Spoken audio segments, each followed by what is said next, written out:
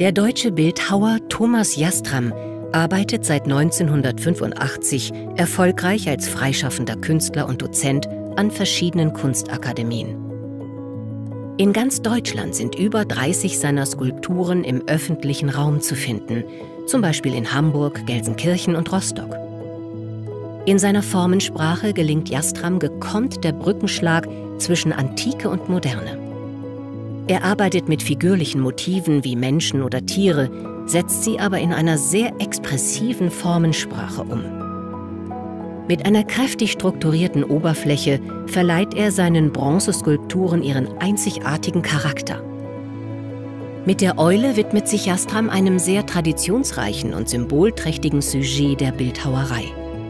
Der Titel seiner Eulenskulptur verweist auf die Weisheit, die dem Nachtvogel als Begleiter der Athene seit der Antike zugeschrieben wird. Diese hochwertige Skulptur aus Bronze ist im Wachsausschmelzverfahren gefertigt und anschließend von Hand patiniert und poliert. In einer limitierten Auflage von 49 Exemplaren ist sie exklusiv bei Mundi erhältlich.